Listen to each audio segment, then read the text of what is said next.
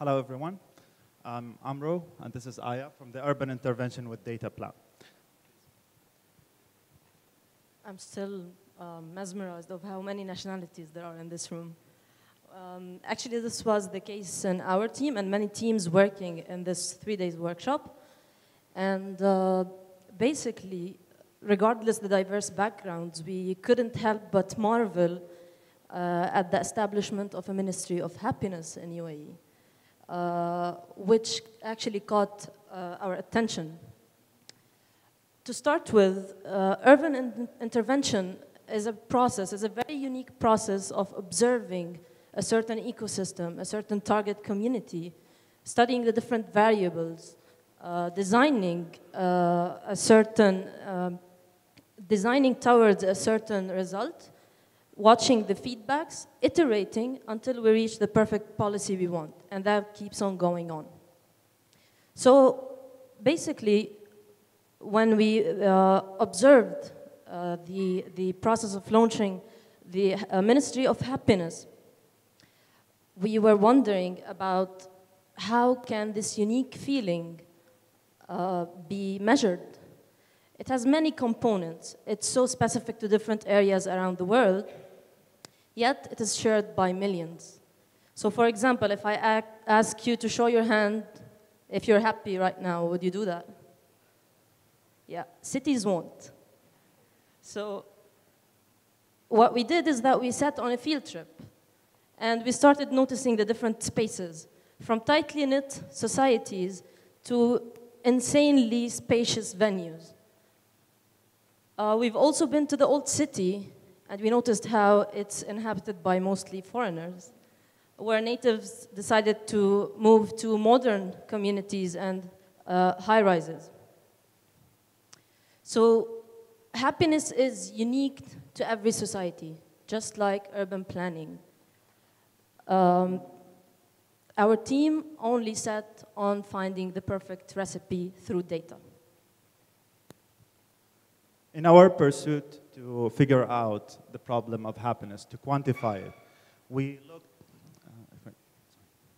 we tried to look at different aspects of what an urban plan looked like. We tried to minimize the characteristics as much as we can, although the problem is really complex. But we have tried to figure out in the last few days is to figure out data about education, healthcare, green spaces, cultural spaces, mobility, and density of population. Gathering all this data through the government websites, through Google Maps, all of this data that is available to us, but we're not able to actually materialize it in something interesting. We combined all of this, and we came out with an algorithm, probably simplistic at the moment with this current setup, but at the end, we have actually reached the results that could give us an indication of how happiness could be measured. We arrived to something that we called community happiness indicator, using all this data from all these sources, and we applied it to a system that was designed at MIT, the City Matrix system. The City Matrix system is basically a Lego-based tool that you can project lights on top of. The light is actually projected in a way that reflects certain aspects, data, indicators, things that you want to measure. So as I'm trying to show over here, all these layers, each one of them represents a data layer. The health, the mobility, the whatever you want, and you add it on top of each other, and you arrive to a conclusion based on a certain area. In our case, we studied an exact location in Dubai, which is basically a 3 kilometers squared in the World Trade Center area. And this is how it looks like in the beginning. After applying all our equation and algorithms using the data, we arrive at something like this for an indication of how happy a community could look like. This is happier, definitely, and this is less happy.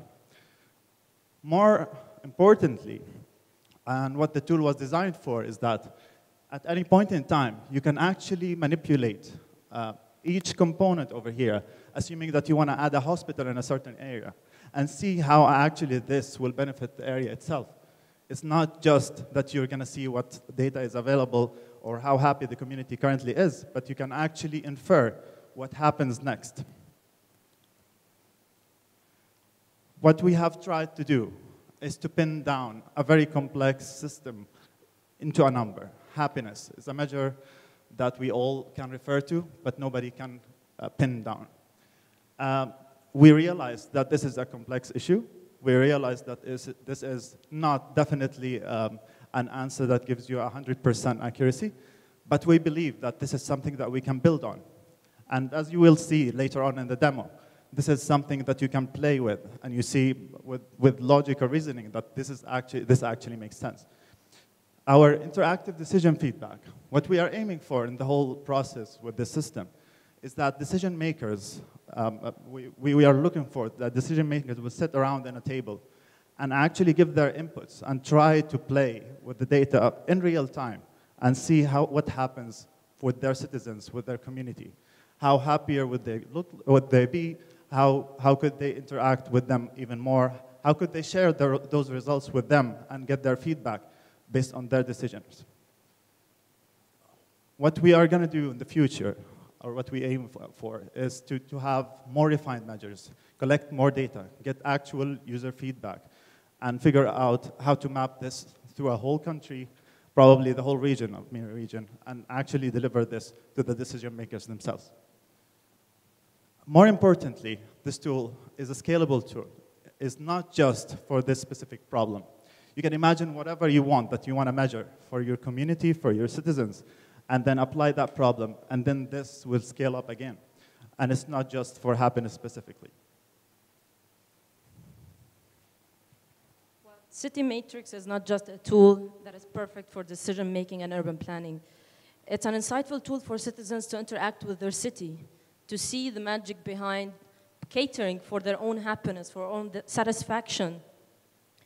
It basically shows them how decision-making makes their cities the happiest of all metropolis there are. And our system is waiting for you over there to actually see what is done, the process, the data, and how it is mapped. Thank you.